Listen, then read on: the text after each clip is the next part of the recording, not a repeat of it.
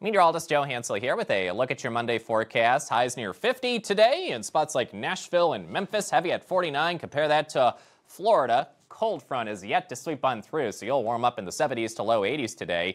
I will mention, it's of note, all those green lines there, a lot of stream and river flooding. Those are flood warnings as of this hour, so be mindful if that does affect you. And if water flows a little higher and faster than it normally should, well, it's from recent precip, and we'll tack on another potential of a 1/10 to a half an inch rain today, potentially some thunderstorm activity, not severe expected, but from Savannah down to Miami, Tampa Bay and Jacksonville, in between some of the coastal North Carolina areas.